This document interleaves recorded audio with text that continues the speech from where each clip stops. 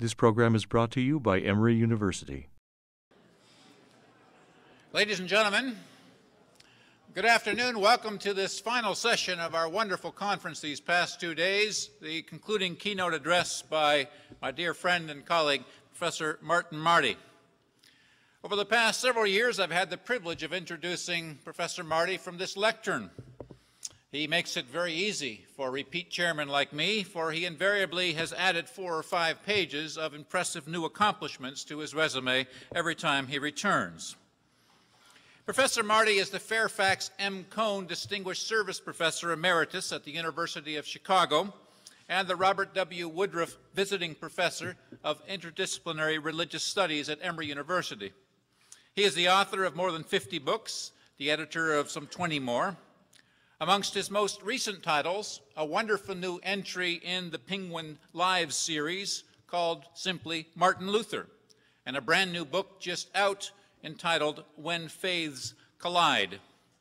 Professor Marty has won the National Humanities Medal, the National Book Award, and literally hundreds of other medals and awards from learned societies and guilds throughout the world. He has received 75 honorary doctorates from universities on all continents but one, the sole continental holdout so far, Antarctica. He has served as president of the American Academy of Religion, president of the American Society of Church History, and president of the American Catholic Association, this last title a particularly astonishing one for such a staunch Lutheran as Martin Marty. He has led many cutting-edge projects on a variety of themes, including major projects in the 1990s on fundamentalism and on public religion. The past 3 years, he has been kind enough to co-direct our Center's project on the child in law, religion, and society, of which this conference has been a signature event. Time magazine calls Martin Marty the most influential interpreter of religion in our time. And what better person to lead us in our benedictory reflections? Will you please join me in welcoming Professor Martin E. Marty.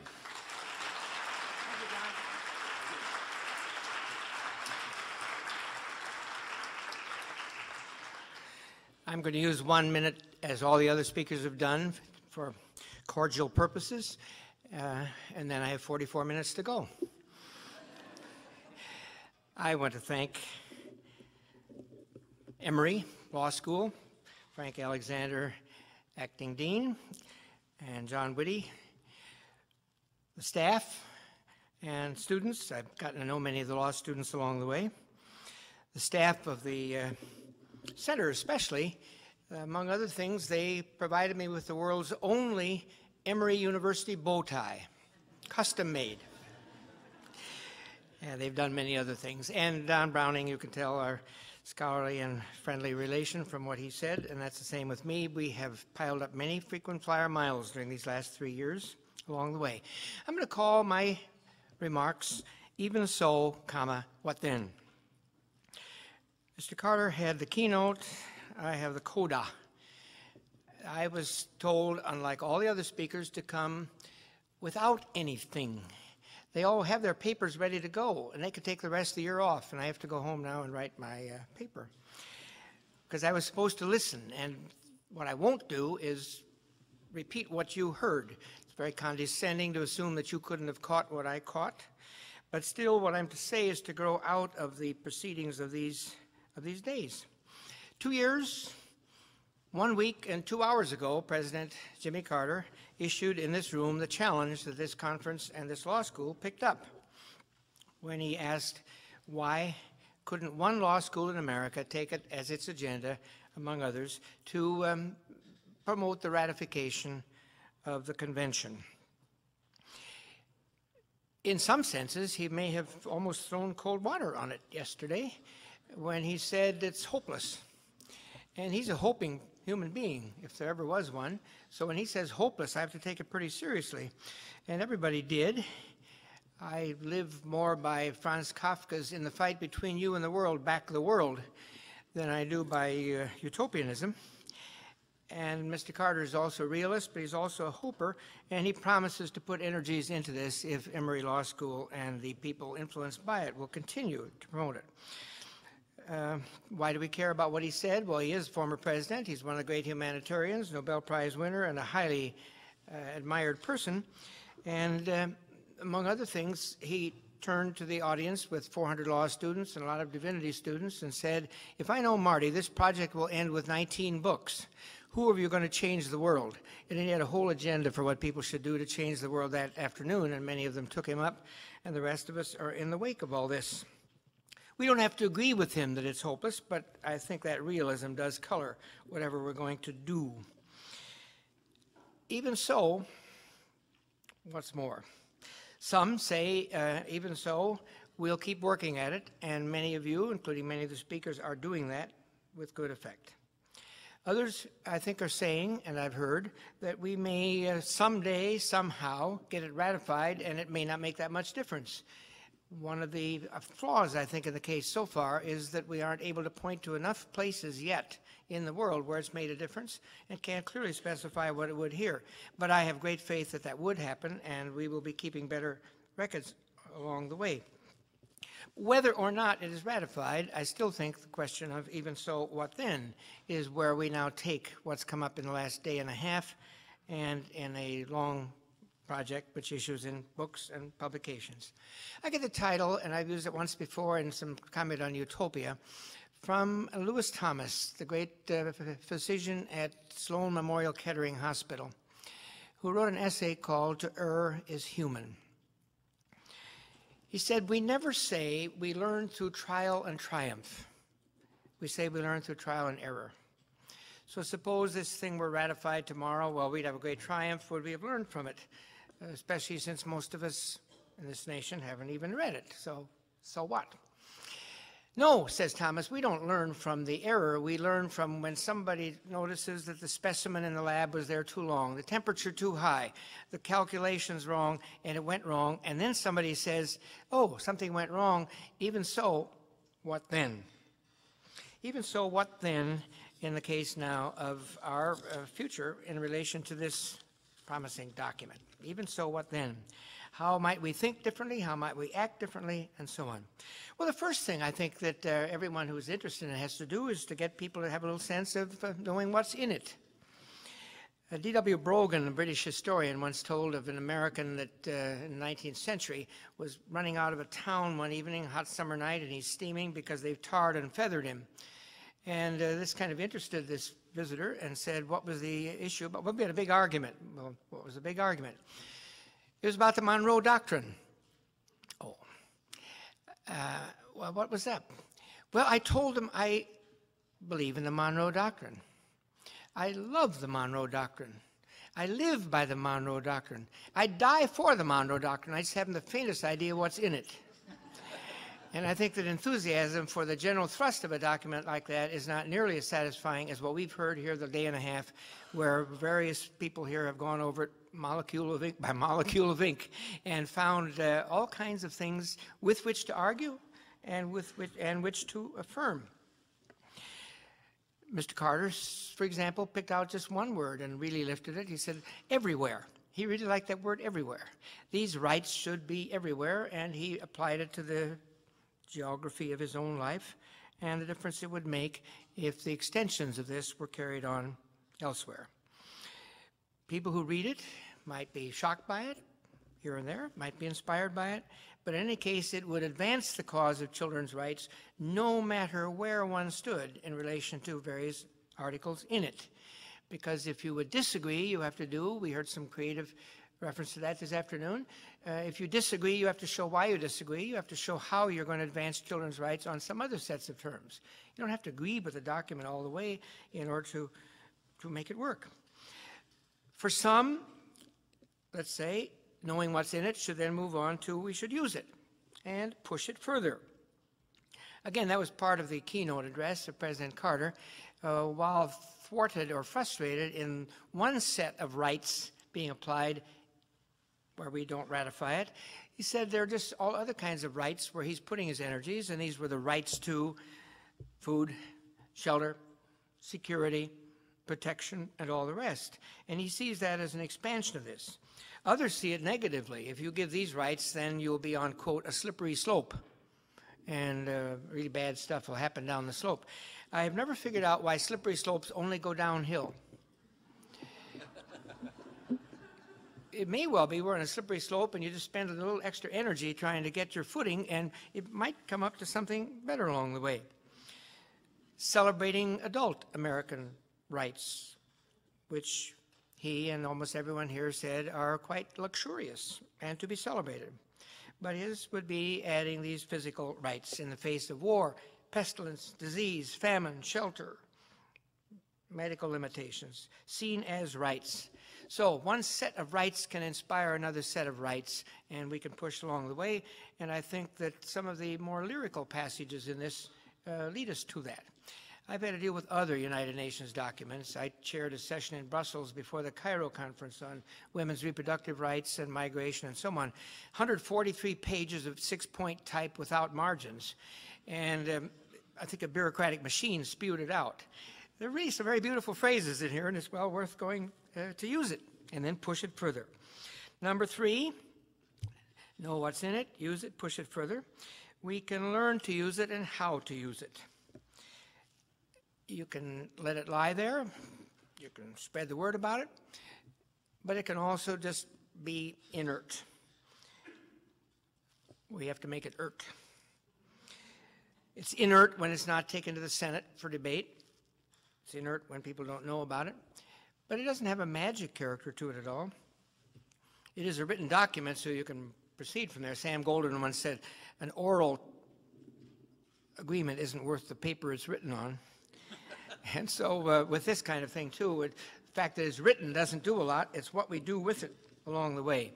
And enough people at the faculty and the student body and the special programs at Emory University and in the Center for the Study of Law and Religion have put energy into it already. And though the project officially ends in about 30 minutes, we'll be publishing for some months and years to come. We'd like to think that that energy is going to keep going and spread to other law schools, other divinity schools, beyond Candler, and so on, have along the way. And we know when we use it that it's not going to be in perfect shape. I mentioned a couple folks the other night at dinner that I had recently read an interview with the late Artie Shaw, the greatest clarinet of his time. If there's a Benny Goodman factor here, you're just sorry. Who retired at age 50. And why did he retire? Lived 40 more years. They told me I was as close to perfection as you can get, so why go further? And they said, how are you doing now at 90? Well, I got a new knee, so I'm not perfect. But even when I was perfect, I wasn't perfect. And I think that's after you look at documents like this. You look at the unfinishedness, and instead of assailing it for its unfinishedness, you ask how you can live with its logic and promote it. I also like to quote Winston Churchill, who tells of a man who risked his life to rescue a little boy who was drowning in the river. The guy could hardly swim himself, and he pulls him ashore in great triumph, and he's artificial respiration and gasping and just making it. And along comes the little boy's mother and says, "Where's Johnny's cap?" Further downstream. So we got Johnny here at least, and we got the near perfection on which to work. By near perfection, I don't mean that the center substance, the kind of things we were debating this afternoon, is nearly perfect. But I'm saying the form it comes to us gives us a lot to work with. Number 4, I believe it provides a character for development beyond it, and we have to learn ways to do it. And I think we saw some of that exemplified today. Apart from this kind of forum, these issues usually get discussed, we heard in military terms, culture wars, or in terms of argument. And you can't have a good law school without argument. At least I don't want my attorney not to know how to argue. You can't have a good med school without argument. I'd like to have them argue about what that cell means and what that cell means and what that medication means. I don't think you have a good divinity school without argument. You're making choice all the way. You have to argue. But that's not the only thing. And in the nature of American life today, most argument goes past each other because everybody is armed along the way. Well, my colleague David Tracy and the British philosopher Michael Oakeshott make a distinction. Argument is determined by the answer, conversation, dialogue, by the question. Argument, I have a proposition, and say this document, for example, and its understanding of the rights of children.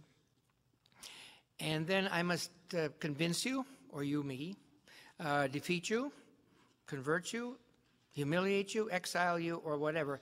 I'm not likely going to learn a lot. Because if I enter that argument, I better have armed myself with all of the supporting evidence I could.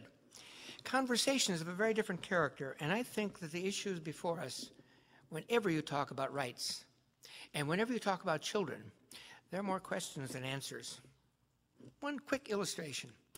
If I come in and say, I'm for school vouchers, and the group parts right away, for, again, is a very different thing than if I say, what are the best means we would have for advancing the education of young people in America? All kinds of ideas will come up, some of them not thought of earlier along the way. So maybe the public isn't ready for, or wasn't ready for, having been brought to the Senate for ratification. During that questioning, though, I think we might well ask, why did 192 other nations ratify it? They must have found something in it with which they will face other nations or address problems of their own, and that's really a good question. Well, one question could be, did they do it for the sake of hypocrisy? All of us who are honest observers and reporters know that an awful lot of nations that signed it have horrible records on the rights of children. Is it nice to have that on the wall? Reminder, hey, we signed that. Could it be they did it in order to enhance the search for rights? We'd like to think that in their own nations. Did they do it because they wanted to be exemplars to others? They'd advanced pretty far already. They have a good record. A lot of nations have good records. And by signing it, you become part of a community, a common discourse, have an influence on the world community. Or could it just be that they care about children in a special way? I like to think that the most important word we're talking about here is the child or children. But then, in that questioning, we also have to ask, as we often heard here, why is it so seldom cited in our courts and in other courts? Is it irrelevant to many? Is it redundant? They've solved everything that's there already? Is it inhibiting and they're afraid to cite it would force them to move into further action? Is it intrusive in their own polities and constitutional life and understandings of children and law? These are all open questions, and even though we've been studying this now for 2 years, 1 week and 2 hours, I don't have answers to those questions, and I will have to keep pursuing them. Part 3. Part 1 is called Carter. Part 2 is called Even So What Then. Part 3, and this relates to Professor Smolens and, well, all three this afternoon, on confronting opposition to it in the United States. If you want to advance the conversation, you have to begin by understanding. Some opposition to it may very well be just a result of lethargy. It isn't big on somebody's screen. One of my professors always said, never attribute to malice what you can attribute to lethargy. Or a lot of us in history say the main law of history is inertia. We're a busy people, and we have a lot of things, and until our case is pressed, we don't wake up in the morning and say, how can I extend some other liberties? So it may well be that a lot of people haven't understood it, and then it bobs up on their screen, and they think that's just not quite for us. But we're more interested in the more overt type. What I valued in this afternoon's conversation is they all force us, all three of them, to go back and try to understand the other. And sometimes we're abrupt, there were arguments, but there's also conversation. In the 6-year project that I co-directed on understanding religious fundamentalisms in the modern world, our two main mottos were one from Spinoza and the other from William James. Spinoza in the Tractatus Politicus says, when I have set out to understand complex human action, I have made a sedulous effort, sedulo curavi, not to laugh, not to cry, not to denounce, but to understand. Because we knew our project was worthless. There are a lot of funny things in fundamentalism and the people who study it. And maybe over beer late in the day, we do some of that fun stuff. But it doesn't open the understanding. There are a lot of things to cry about, both sides, and denounce. But our task was to understand so that maybe state departments and media and academics and religious bodies might approach the subject somewhat differently. And the other was from William James, who urged, as so many speakers did here, to get close up, to deal with the particulars. The child, the children in that African village, the children in this public school where they're debating, getting up close. William James once said, you can never understand something if you don't do some categorizing and classifying and so on. That's how you do the comparative method, and you compare that way. But he said, if you could interview a crab, the last thing it would want is to be classified a crustacean. I'm not a crustacean, I'm a crab, and I want to be taken for, and he puts it in capital letters, myself, myself. We learned in that project that the way to understand fundamentalism was with a tape recorder, hearing from a lot of people what they're thinking. That hasn't happened enough with this yet. I think it happened in some of the nations where ratification came and where it's put to work, but we haven't yet heard why. And we get some glimpses from some very informed people here who have made their contributions, but I'm not sure we've heard enough of just, in a sense, the ordinary folks. As far as I can discern, and we had that summarized in several sessions again this afternoon, one of them I think deals with sovereignty issues, authority, national authority, authority of the states in our federal republic. Sometimes it's a disguise for other concerns, and we've seen people here probing back to say the real issue is so-and-so. I think most on both sides do begin with care. Care of the child, be it through parent-child relations, the family,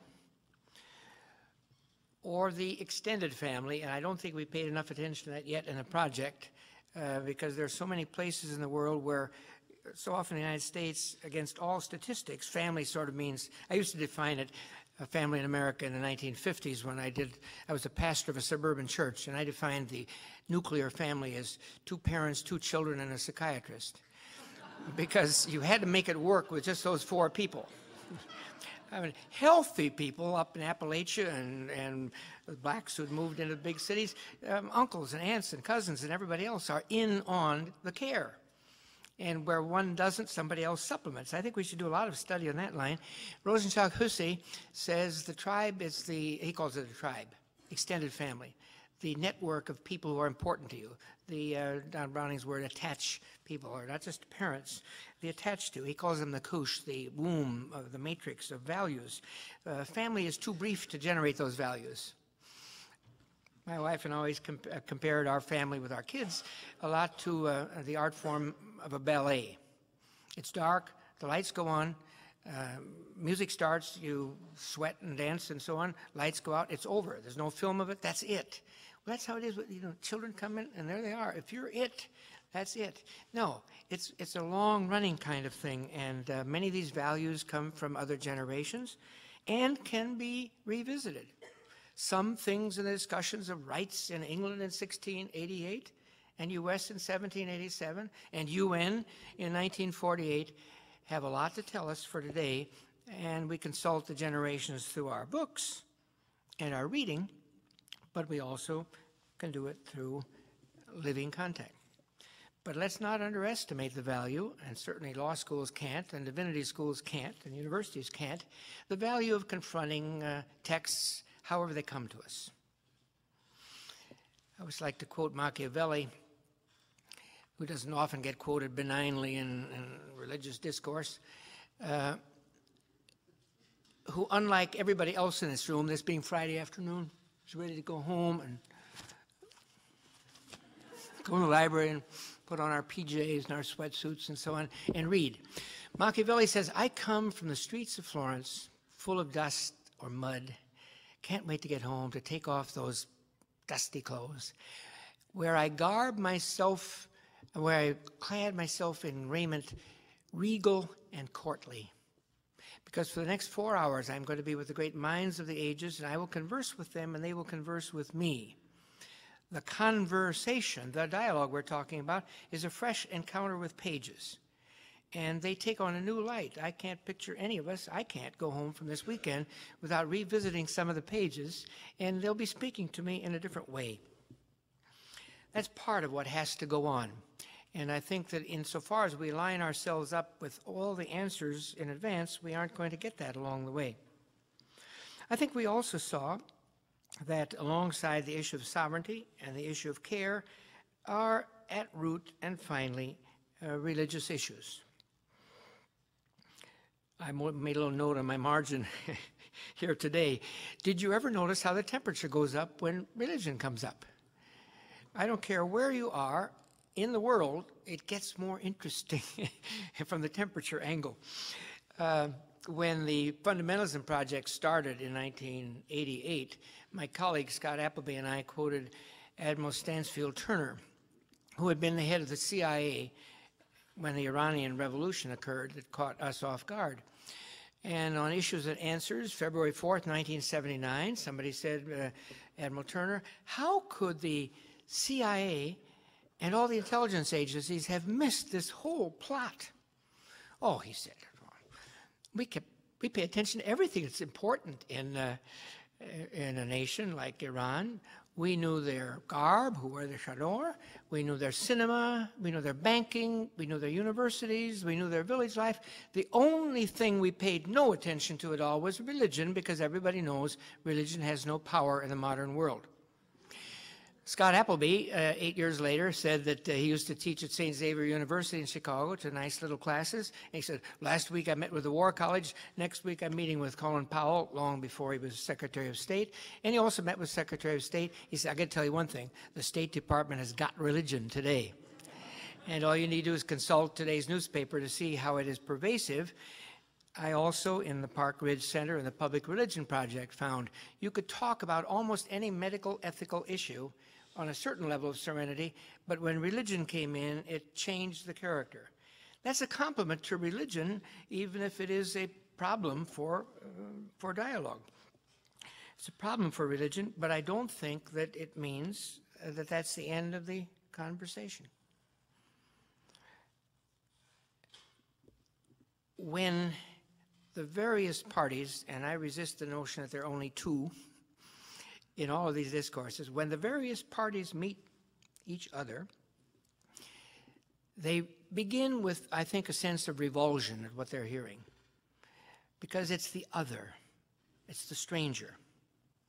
Georg Simmel wrote a great essay on the sociology of the stranger, and in this book, When Faiths Collide, I make the big distinction between the stranger and the belonger. You have it figured out a certain way. This is our red state, blue state. This is our party, your party. This is our religion, your religion. We belong here, and I'm not sure you do. And Simmel says when the stranger comes, he or she brings qualities that the group did not already have. They can be better qualities, but they will be challenging qualities because they're different. And therefore, they will always first come on as the greatest measure of alienation. Alfred North Whitehead once said, great ideas often enter the world through entangling and, quote, even disgusting alliances. But that does not take away from our responsibility to discern what is the great idea behind it all. And there are great ideas about the care of the family and parent-child relations and the civic order and sovereignty. There are great ideas here that people wrestle with as long as there have been great books and as long as people are sitting at campfires and in caves and around in their living rooms and in churches and synagogues and temples. Sometimes it's presented today as if we are bipolar and only that. The Christian vote versus everybody else. And I think the media haven't helped that along a lot. They take a few polls of some Ohioans and they say they have values, and so that's values, and that's the Christian vote. There are all kinds of Christians, as we kept hearing by 4 of you this afternoon, all kinds of Christians, and you can't type them that easily. You have to ask, like William James does, behind your classification, you crab you. I want to take you seriously for yourself, and you often surprise. And I think it's that measure of surprise where the beginning of learning comes about, and why I hope that this afternoon's and this day and a half's dialogue is only a beginning for many of us when we deal with this kind of issue. So these religious ideas, I think, can be taken up in a certain way. Professor Smolin, if I had to disagree with one of your lines today, you said you can't change somebody else's religion. Depends on how you define religion. I think in the depths and core of our being, we will look at the universe a certain way, by ontology, by conversion, by community. But there are just an awful lot of things that we didn't anticipate were negotiable that become negotiable. Judge John Noonan, has a new book out on the church that cannot change changes, in which he takes 4 major cases in Catholicism where officially and formally there were changes. Usury used to be sinful. I don't know, a Catholic doesn't like to take interest. It'd be nice to have them out of the pension plan in a hurry. Slavery, another illustration. You can take these illustrations in which things have happened. And so in the American communities too, we used to oppose a lot of things. Now, is that a change in religion?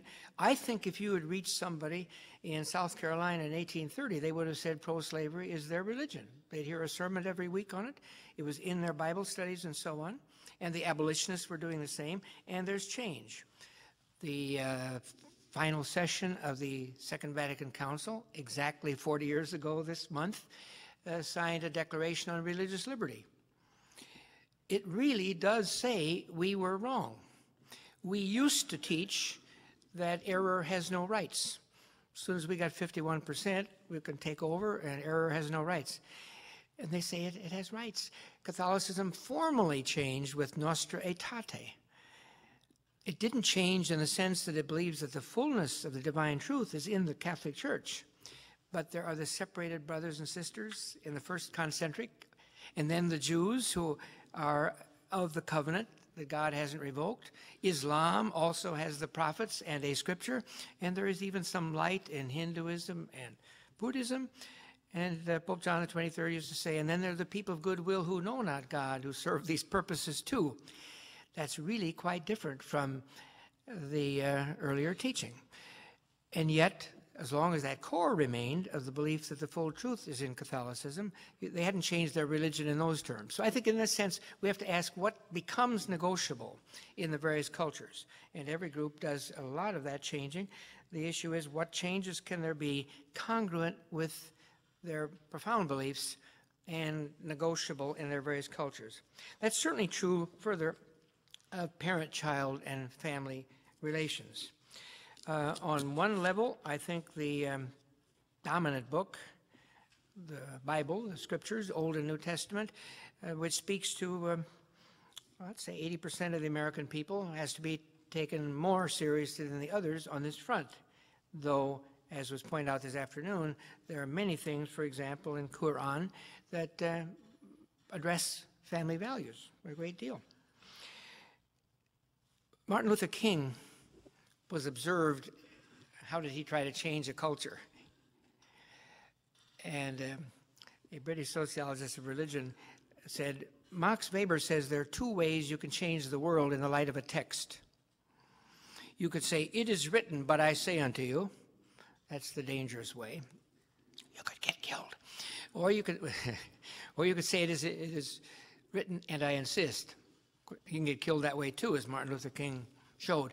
But what he meant was that you can take a document born in the white heat of a tradition's birth or early development that speaks directly to issues that can later get compromised or submerged. And King always said, in my one pocket, I can talk to 100% of the people theoretically because it's the Declaration of Independence and its Doctrine of Rights and its Constitution, which is to assure the rights, and neither of it are we all getting, and I insist we get them.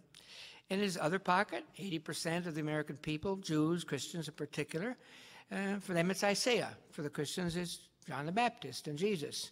And he would quote, for all the faiths and no faiths, all these prophetic passages about justice rolling down and streams and so on, and it moved people.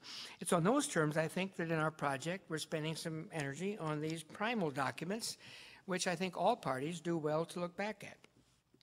Again, there's some surprises there. I don't know who I'm going to offend by saying this, but try to find family values in Jesus' words quoted in the Gospels. I believe that the Christian faith and the New Testament and the Bible are very supportive of the things called family values, but try to find it in the gospel portraits of Jesus. I was sitting next to my sister-in-law in a little church in Monticello, Illinois, a couple of years ago, and the poor pastor was struggling with the assigned text for the day. She's sitting next to her daughter-in-law, and the text was, "I have come," says Jesus, "to set mother-in-law against daughter-in-law." And daughter had gone, and I got a little nudge. She said, "We didn't need a text to help us along on that one." And he did what any good preacher would do. He ducked that part of the text and found a safe part. And I thought, oh, that's how it goes. 2 weeks later, I had to preach, and the text was, "I have come to set father against son and son against father." "Oh, here comes your family." Jesus, my family are those who hear my word. Now, you can probe in the context. We've been saying that these 2 days, and you can find plenty of support for these, but you can't just take it literally. You have to ask that. I think that you can make out of the Pauline writings and several of the prophets a better case for family values of adoption and foster care than you can of just being born. Professor Stevenson Messner of Dubuque wrote a book on theology of adoption. I never knew this, not being a Calvinist, but in the sequence of doctrines, it's justification, adoption, sanctification. That's pretty good, isn't it? Right at the heart of things, you have adoption between God accepting you and you carrying out the stuff. I mean, anybody can be born, but to be chosen, adopted. And I think that there's a big message there about family values that you get when you have a document like this that says, let's probe what in Don's, Aristotle's, Aquinas' and Browning's, how's that? Aristotle, Aquinas, and Browning, in their word about attachment. And rights. I think that a document like this forces us to rethink what we mean by rights and what claims we make, not just for children, but as we've heard for a day and a half, rights of the child and its enlargement. Hannah Arendt, in her book about the Constitution, called On Revolution, says every religious group today likes to claim that it invented religious liberty. She said, before you claim that, you at least ought to send a card of thanks to modernity, because what we call religious liberty, which all sides in American religion adopt, was not really around till the 18th century. I mean, what was God doing from the 1st to the 18th century if we invented it? John Whitty and I agreed yesterday that there's one, at least, Lactantius. We both like Lactantius. I read Lactantius, and he sounds like James Madison. You know, what image of God you have, how loathsome an image of God if you think that God has to coerce faith and love. Well, there were a couple of that. And there were a couple of left-wing Puritans, and then came the Quakers, and all of a sudden, in the dialogue of what was called the Enlightenment, came a quickening. Thomas Jefferson and the Baptists together give us all kinds of change. I think that documents like this force us to go back and ask, what are the particular treasures we give that will solidify, if we're religious, the values of the rights of the child? Next part, to do this, what do we need? We need, and we heard this from many speakers, we need a better story. We get stuck in a version of the story of what we are in the U.S., what the UN is, what the declarations are, what the convention is, and it has to be enriched along the way. That's very difficult, and I could hear in Professor Browning's approach today the overtones of, all right, you've quoted Aristotle, you've quoted Aquinas, you've quoted our tradition in this part of the West. Any of us who've ever dealt, as John Whitty has, with the Declaration of Rights around the world, you find that you can't take them for granted at all. You cite them and you might get setback instead of ahead. You look for some places where they overlap. They're all for human dignity. But then you go on from there, and who do you cite and how do you cite it? When I was chairing that session in Brussels, preparing for the Cairo conference, there was a Vatican delegate there, and every time it came to birth control issues, he would read a canon. One of them says that every conjugal act has to have a procreative intent. A 55-year-old Hindu from India said, I'm a widower, I'm recently married. When we get together, does that mean we have to have procreative intent? And he backed up and he found another canon along the way. There was always one more that you could do. Well, couldn't we at least have a consensus statement on how all of these rights are derived from our common belief in God? Michio Araki was there, divinity alum, who said, I'm a Buddhist, I'm as religious as you are, but we don't have God. We have holy emptiness and words like that. Well, then why don't we just agree on the sacred? Well, that's how you Westerners smuggle God back in. We have sacred shrines, we have sacred events, we have sacred texts, sacred person. We don't have the sacred. You have to constantly, in this dialogue, find ways, and in the pluralism of America, still you can count on the vast majority arguing over a particular book, but there are other alternatives, and we have to find a language for that along the way. Alasdair MacIntyre, in his extremely pessimistic but discerning book called After Virtue, argues that because we don't share Aristotle and Aquinas anymore, we can no longer produce an ethic, it's only emotive. I'm against abortion means I find it abhorrent personally, or I have bad feelings about it. In the end, he says, what can we do? Well, we could do what the Benedictines did in the last dark ages. They kept the monasteries there, they kept the lights on, they kept the books in the library, they kept the dialogue going. Maybe we have to do that. But then in a later book, he also says you can get a long way by asking, of what story or stories am I a part? I think that this Declaration of Children's Rights is asking us to see in what ways we are part of a common human story, of the whole globe, of people who don't share the same faith, don't share the same philosophy, but share the care for the child and ask, how is it best delivered? And the rights of the child and ask, how are they best assured? We're doing this at a time, in other words, when there is a great deal more of religious resource available in all of this. When I knew that I would be part of this conference, I did what everybody else did. It's called research, namely I hit Google. And if you put the word Fatima in there, along with the convention, you will get up writings from the Catholic Rite who are vehemently angry with the Vatican City for having approved this convention. In other words, the Catholic Rite is really nervous. The Pope says it's fine, but they didn't want it along the way.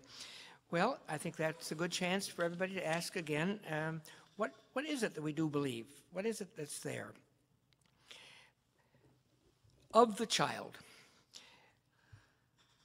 those who study medical ethics can often find that they're discussing philosophy, they're discussing budgets, they're discussing strategies, and so on, and you forget that what you're really talking about is the patient.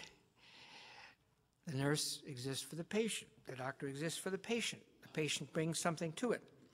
All the while we get better at our part of things, we get more remote from that.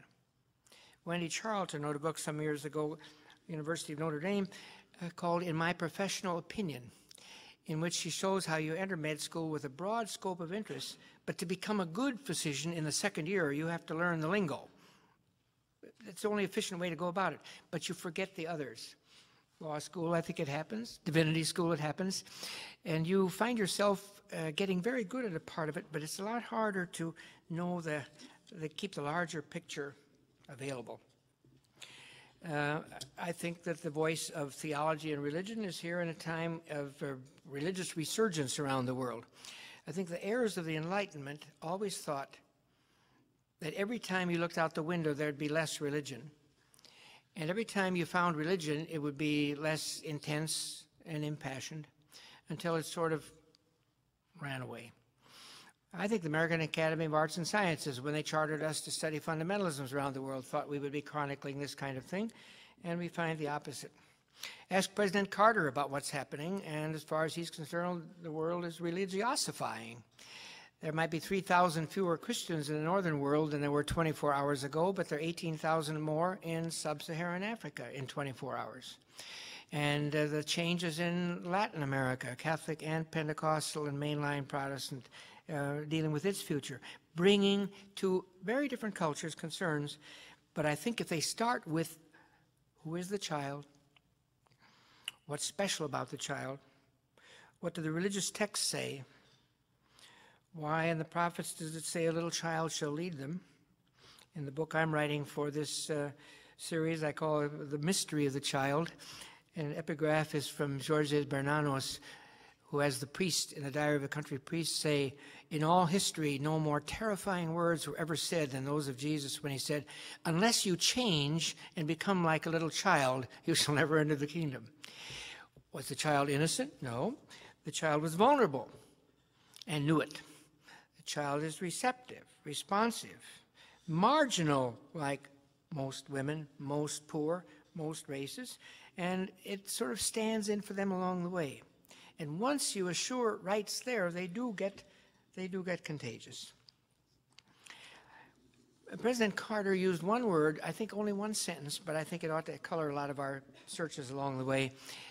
He thought that rights would best advance, both in the convention sense and in the physical extension sense, if our nation and everyone in it were more generous. And we heard statistics this morning that show the many ways of indicating limits on our nation's generosity, including to be open to exploring what these other 192 nations are doing and caring about. A fine book appeared this year by Arthur Frank, a medical anthropologist at the University of Calgary, called The Renewal of Generosity, subtitled Health, Illness, and How to Live. And its epigraph is from his mentor, Marcus Aurelius, who said, now you have wandered everywhere and you have learned everything. Have you learned how to live? I think that when you take a project involving the vulnerable and the marginal and those who naturally can't assert their rights unless others care, you find that you learn a great deal about all the rest of how to live. And that's why I think these projects on the child, of which I've been a part for 3 years, and this conference can make their own contribution for the many law students and divinity students and Atlantans and anybody else who happens to be here who's not going to be a specialist in the rights of the child. But the generosity of spirit called forth there, I think, will guide us all along the way. I hereby resign all my duties except a manuscript I owe you that grows out of my paper today. Thank you.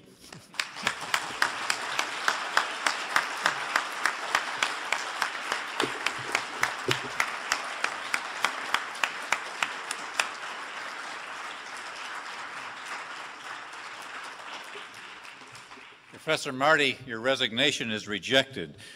You will always be our teacher, you will always be our inspirer, and you will always be our friend, and you will always be welcome at this wonderful lectern. I hope that you will join me in a second round of applause because we need to start practicing.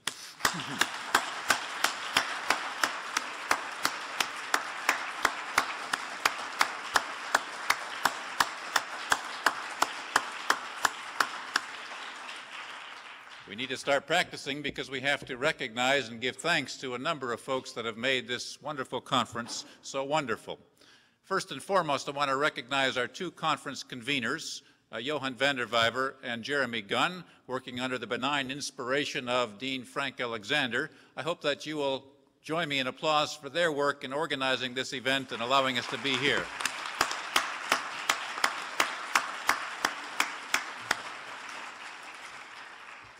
Great trial lawyers know that 2/3 of the victory turns on picking the right jury.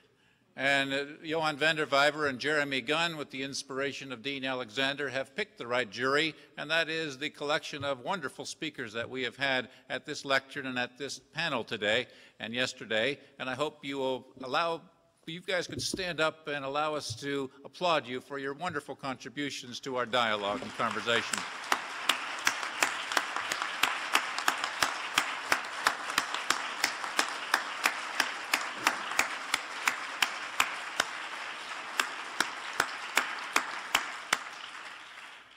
Behind the scenes at every great trial and every great play is the choreographers, who are invisible, and it's just because they're invisible that they are so valuable. In this case, the choreographers are the dream team of our Center for the Study of Law and Religion. My dear colleagues, April Bogle, Eliza Ellison, Anita Mann, Melanie Still, Amy Wheeler, and Janice Wiggins, who have planned this event and have orchestrated all of our events, and I hope they will stand and receive our applause of thanks robustly.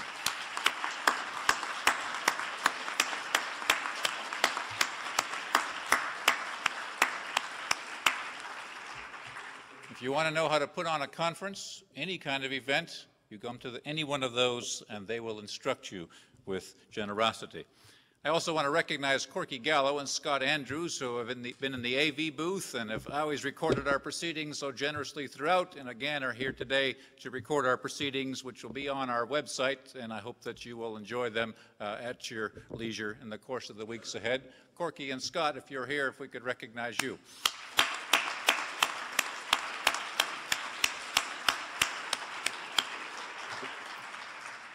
One of the wonderful things about having events at Emory Law School is the extraordinary spirit of generosity and cooperation by the staff, who just pitch in after hours and simply allow us to avail ourselves of their fine services and good spirit. And I would like to recognize a number of folk on the Emory Law School staff who have simply pitched in sua sponte the last few days, as we lawyers like to say.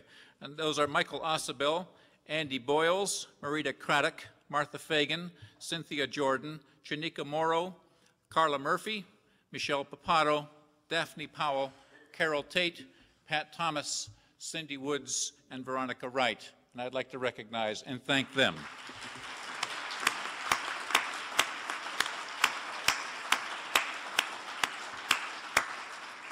And finally, no event can go on without money. And we have been generously supported by the Pew Charitable Trust and the John Templeton Foundation, who send greetings from afar.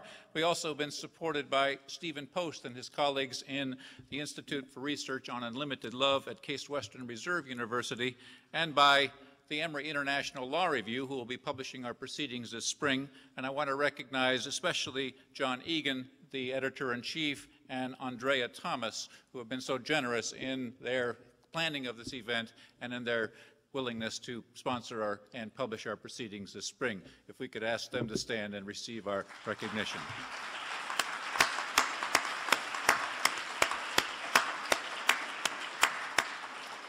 For those of you that are at this law school for the first time, I hope you will come back many times. For those of you that are returnees, I hope you will return yet again to participate with us in our center in various events, to avail yourself of the wonderful resources of the faculty and the staff and the students here. We have a number of public events that will be posted regularly on our center website, which you can see on your program. There's a special event that we have every spring, which is the Randolph Thrower Symposium, and the Emory Law Journal is the organizer of that, and this year it is on interactive federalism, filling the gaps. And some of the issues that we have talked about, especially the federalism obstacle to ratification of the UN Convention, will be amongst the things under conversation. I commend that forum to you. There's a little flyer outside advertising it, but it's Thursday, February 16, all day in this auditorium. And I hope you'll come back for that and for many other events, and that you'll be in contact and touch with us as we continue our work. We appreciate so much your being here, for making this such a wonderful success, and I hope you'll join me outside in the atrium to enjoy a lovely reception together to bid our final adieu. Thank you so much.